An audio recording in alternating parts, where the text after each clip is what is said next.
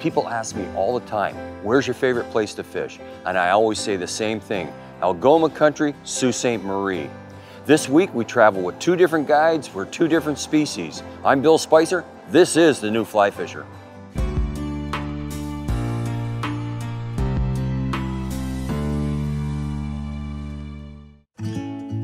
On today's show, the New Fly Fisher crew is in Algoma country in Sault Ste. Marie. The city is located on the St. Mary's River in Ontario, across the river from its twin city of Sault Ste. Marie, Michigan. The 2 cities are connected by an international bridge which crosses over the rapids at the locks. Accommodations from campsites to 5-star hotels are available, along with restaurants, shopping, a casino, and a picturesque boardwalk that follows the harborfront. Within a very short drive of the Sault are numerous lakes and rivers with many different species. Our target species this week are smallmouth bass and Chinook salmon. Our guides are Adam Vallee, owner of Angling Algoma, and Tyler Dunn of Tyler Dunn Guiding. The reports of the previous week on the lake had been good and the fishing was excellent, but this week is different. It's late season and the weather is changing, bringing in cold front after cold front. The temperature drops suddenly from 23 degrees Celsius or 76 degrees Fahrenheit to 3 degrees Celsius or 38 degrees Fahrenheit. I know the fishing will be tough.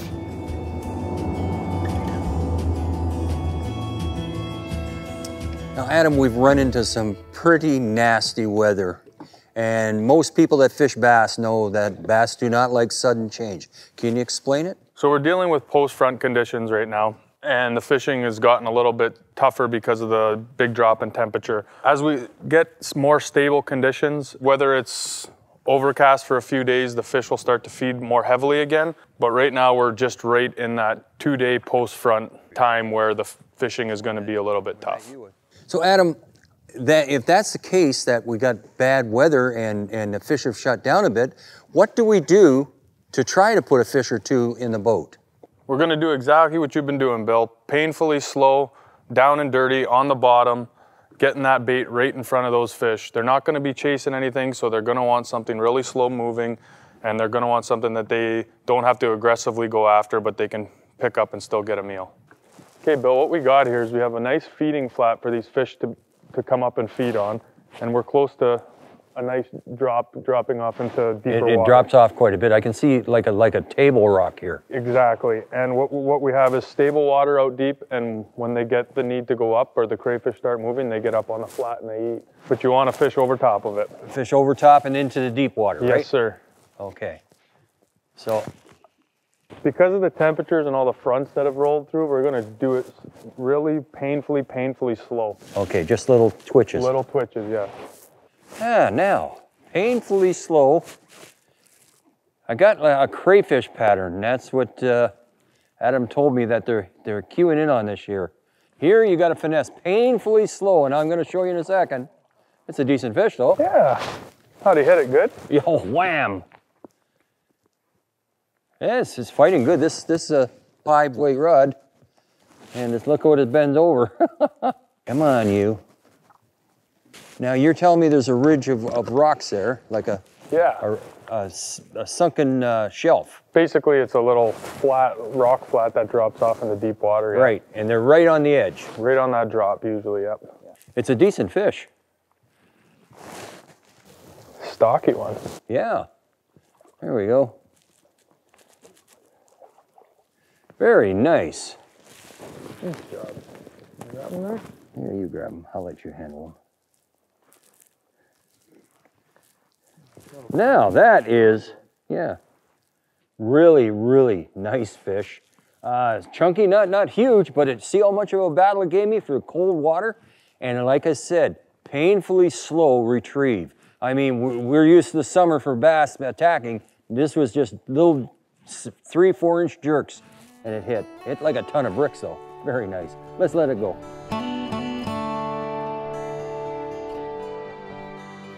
Now, the fish that we just released, talk about what it was eating there, Adam. He's eating a crayfish very similar in size to your clouser, Bill, and color. And it's a great sign for us because we know that the crayfish are going to be moving in the rocks now, so they're coming up to feed. So I was dragging that right on the bottom, so I'm just like a crayfish. Exactly, yeah. And the fish pounded on it. And it was feeding, definitely, because that was in its gullet there. Yeah. Yeah. How do cold fronts affect fish? Air pressure affects fish because their buoyancy in the water is controlled by an air sac. This is very sensitive and they feel the slightest change in pressure. It's generally believed that a falling pressure tends to make fish more active and a rising pressure shuts them down.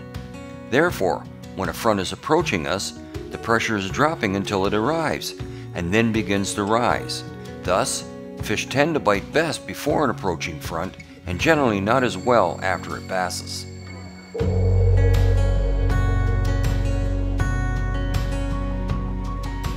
Adam was admiring my rod and reel and asked if he could try it out. And lo and behold, he hooks into a nice smallmouth. Oh, there's fish. No, that's outstanding there, Adam. You want to sit? You can sit down all you want, Bill. I took a little break, and Adam says, I'd like to try that. And very nice fish off this rock pile here. Same pattern. You got that shallow water going to deep water. Oh, that's a chunk. That's a chunk. Yeah. Whoa, whoa, whoa. That's a nice fish on the fly rod for me, Bill. That's a nice fish. In anybody's. Look at that. Thank you. Look at that. Take that. You ever eat that? Yeah, you go ahead. You just got to be persistent at this time of year. You're not going to get record numbers at all, but you're going to get excellent, top quality fish like that. Slow down, slow down, slow down. That's what I've learned on this episode. This time of year, cold water, slow down.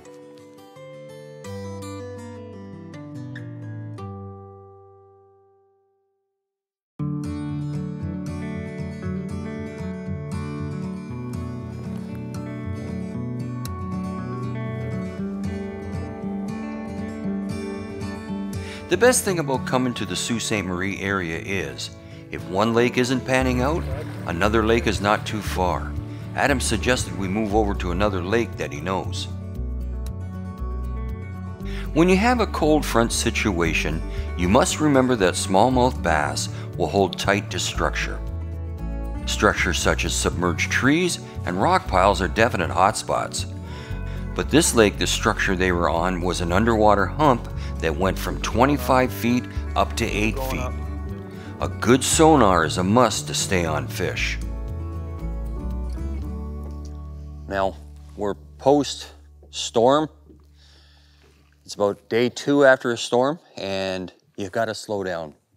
And when I mean slow, like I'm dragging the bottom. I have a weighted, full sinking line, type 6, that goes down quickly.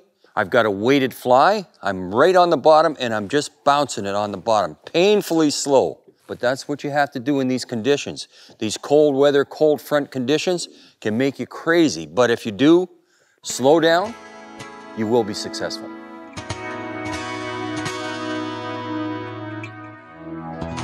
The equipment I used this week was a 9-foot number 5 weight rod, but it's a stiffer 5 weight. It's got a stiffer tip on it.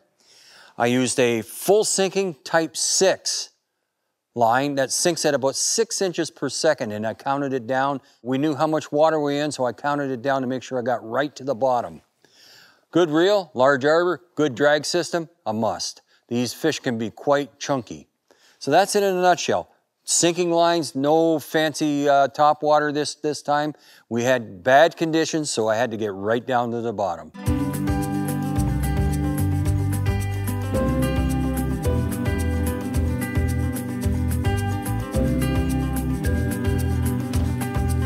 Nope, missed him. Good hook set though. Give it to him. Why not? Yeah. Give it a slow raise. There you go. Fish on. Fish on. Oh no, you don't. There's something wrong with this fly. I've got a problem. That's my 3rd fish I've hooked up. The distance here between the gap of the hook and the head isn't enough. That fish hooked up hard and hit it hard, and I still wasn't able to hook. That's the third time that I've done that this morning. I'm gonna have to change flies and get something that's got a wider gap in the hook.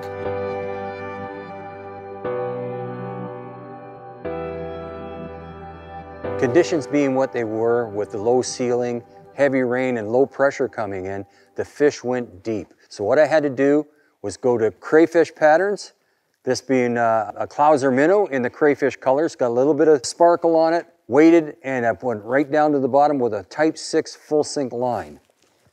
The other pattern that worked really well was this crawdad pattern that was given to me by a friend of mine.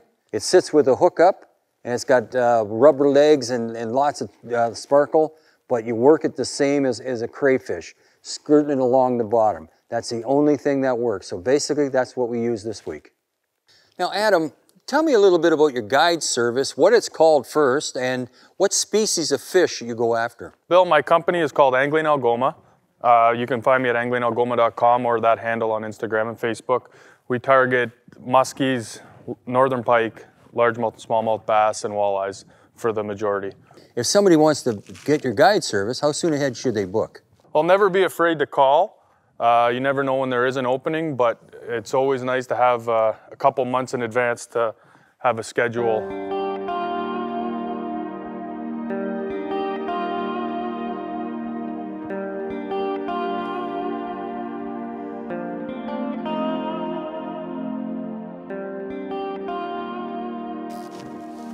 Just got to get down. That's the one problem with fly fishing. You can't get down as fast as you can with a spin rod.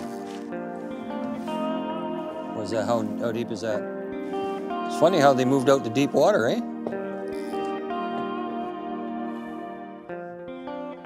Fish, fish, fish, fish. Oh, yeah. Nice job, Bill. Bouncing it up and down a couple of times, and the line just goes tight. Oh, nice fish. Oh, it's a big fish. Yeah, nice fish. This is a really, really nice fish. Clouser minnow. It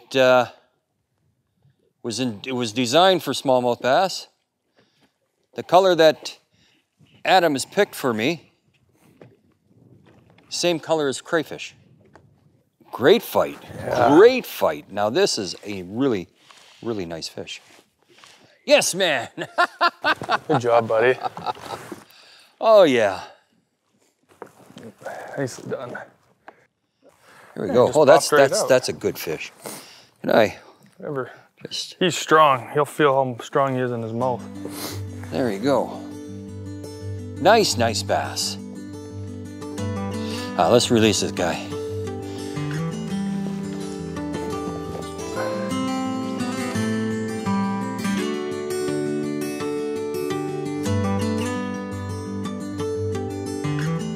Thanks a lot for a great day. It was tough conditions, but you knew exactly what to do. Yeah, it was slow, but we managed to get some good fish. I highly recommend you call Adam for your next trip when you come up to the Sault. The man knows his stuff, I'm telling you. I highly recommend him. Thanks a lot, buddy. Thanks, Bill. Great day. Up next, king salmon action in the St. Mary's Rapids.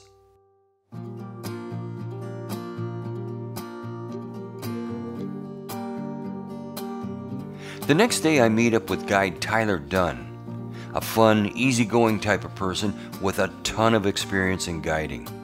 Originally, we were going after largemouth bass nearby, but due to bad weather, we decided to go after Chinook salmon in the St. Mary's Rapids. There's a well-groomed pathway to the rapids that takes about 10 minutes to travel. You can only access the rapids from the Canadian side. The rapids are a minor 2/3 of a mile of its length by a 1/4 mile wide. The riverbed is bedrock, boulders, rubble, gravel, and sand. Perfect spawning grounds for fish.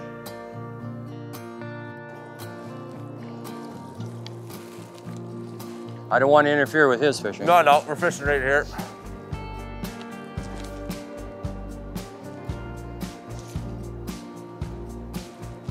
Bag.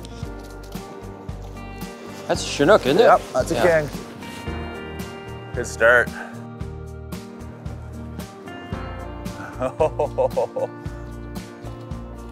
Maybe keep your rod to the side. We'll try and turn them a bit. Yeah. Let go. Popped them. Popped him.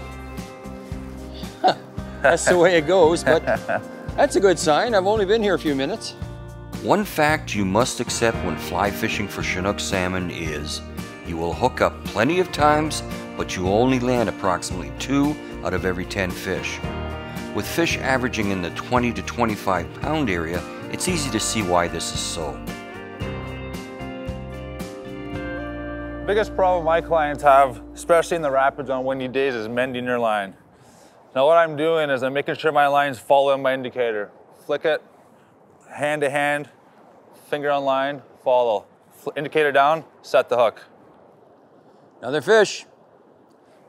Biggest factor in hooking this fish was the dead drift. My indicator was making no motion at all. I was mending my line. Yeah, usually it works and you put your rod tip in the water. You got it over in the pool, that's good. Yeah, we might have a chance at this guy. That's a big fish. Ooh, boy, that's a big fish. It is a big one. You know what? I'm gonna have to unhook this net. That's upwards of 25, 30 pounds. Oof. Get it? There we go. Get him. Got him. Down inside. He is. I'll hold him up.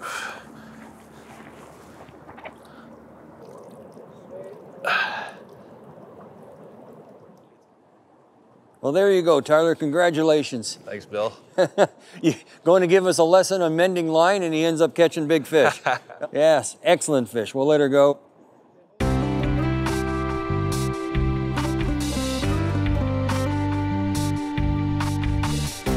Now, Tyler, we're up in Sault Ste. Marie in Algoma country. It's a pretty big place, but there's a real variety of fish up here, isn't there? It's a multi-species mecca, in my opinion. You know, spring and fall, you got the steelhead run, Pacific salmon all through the fall months. We have the summer Atlantics. We have the brook trout we target throughout the summer months. 365 up here, there's always something going on, whether it's bass, walleye, pike. We're always on a bite. Now, Tyler, your guide service is called Tyler Dunn Guide Service. Yep. How soon ahead would somebody have to call you in order to make sure they got the dates they want? That relates to time of year. If you're looking for early season, May, June, July, you want to get booking Christmas time, early winter. I book up, you know, 6 months ahead of time. If you're looking for fall fishing, you don't have to book till May, June, but contact me 5-6 months ahead of time.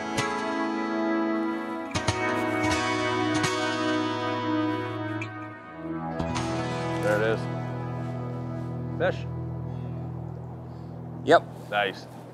I think it's fish. Yeah. Stay up here, buddy. Get it on the reel as fast as I can.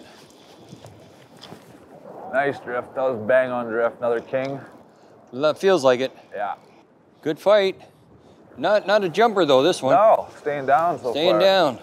Strong, powerful fish. One thing that'll happen with Chinook salmon is they run directly at you. So you gotta be quick. Okay, I'm gonna start backing up. Looks like a big pink, I think. It might be a big pink. I seen a white belly. Yeah. It might be a big pink salmon. Oh no. Oh, that looked like to me a pink salmon. Well, no, I just lost the battle on that one. Just pulled the hook out. Oh well. But the hookups, I'm having a ball. I'm having a ball here, yeah.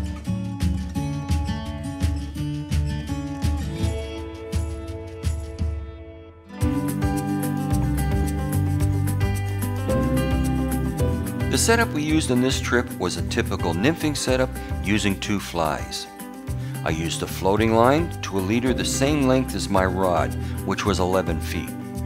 It was tapered down to an 8-pound fluorocarbon tippet, then the first fly. At the bend of the first fly, I tied a length of 14 inches of 8-pound fluorocarbon and then the second fly. 14 inches above the first fly, I attached the minimum amount of split shot to take the fly to the bottom. The indicator placement was constantly being adjusted to 1.5 to 2 times the depth of the water.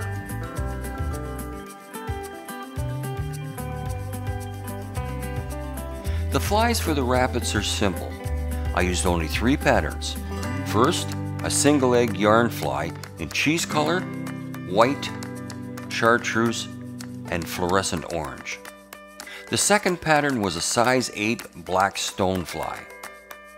The third pattern was an olive woolly bugger. Make sure you have them in black and in white. There you go.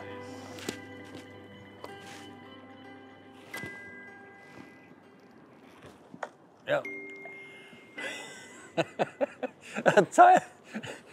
Tyler, that's just the way my day's going, isn't it?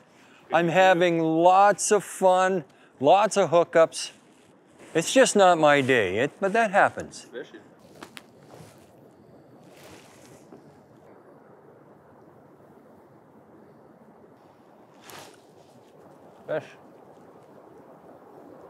That's a fish. Nice. I think it's pink. Pink? I think so. Compared to the sizes of the other ones, it's not very big. That's what it is, it's a humpy.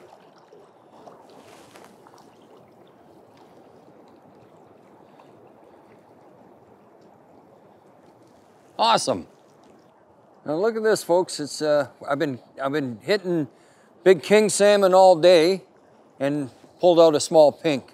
There are all sorts of them here, especially in September. Well, we'll let this guy go, and I'm having a great day. I'm not don't have much success. I'm hooking lots, but not much success. But hey, that's one fish. Water's warmer than the air. Yeah.